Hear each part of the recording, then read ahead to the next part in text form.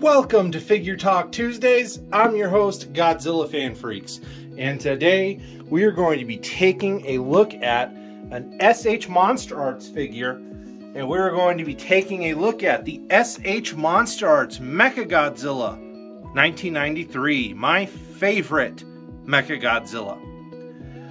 So yes, this is the SH Monster Arts Mechagodzilla 1993. This is the original release, but there's actually some other things I want to talk about with this figure. It has been reissued like 2 or 3 times, I think now, both in kind of like different type of paint scheme styles. In all honesty, I like the original kind of dull silverish paint finish. That is just my opinion. The Garuda for this guy that I have attached on him is actually from the second reissue of this figure, which was more chromy and whatnot. Where did I get this figure? I got this off of Amazon when, of course, SH Monster Arts was brand new, and they had, you know, the 3 new SH Monster Arts figures from the Godzilla, Mechagodzilla, and I think third was third the Space Godzilla? I don't remember.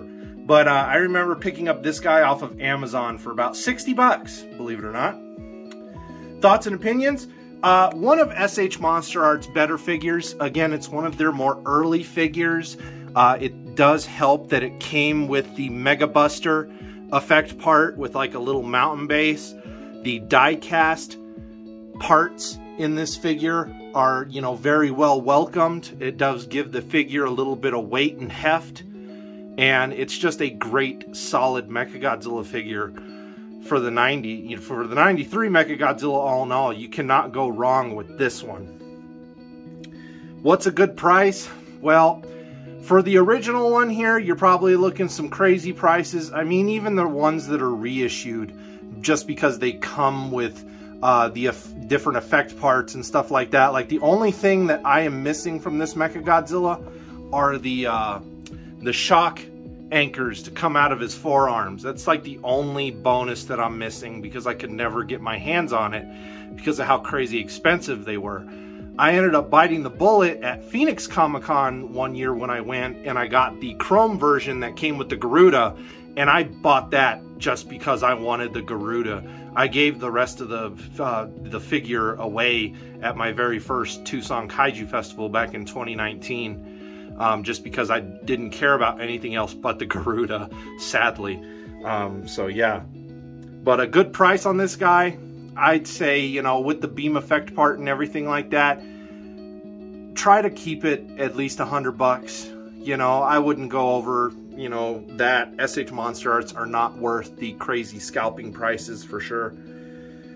How does it compare? It compares, you know, it sizes in well with anything 6-inch, you know, so it actually looks good with Bandai figures and whatnot. And of course, other SH Monster Arts figures it's going to compare well with.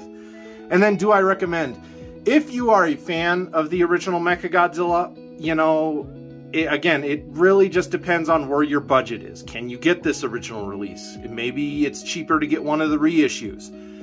But for me, I do recommend this one just because I like the paint on it the most out of all the other ones that have been done. It is a great, great figure, and I am happy to own it and have the Garuda at least.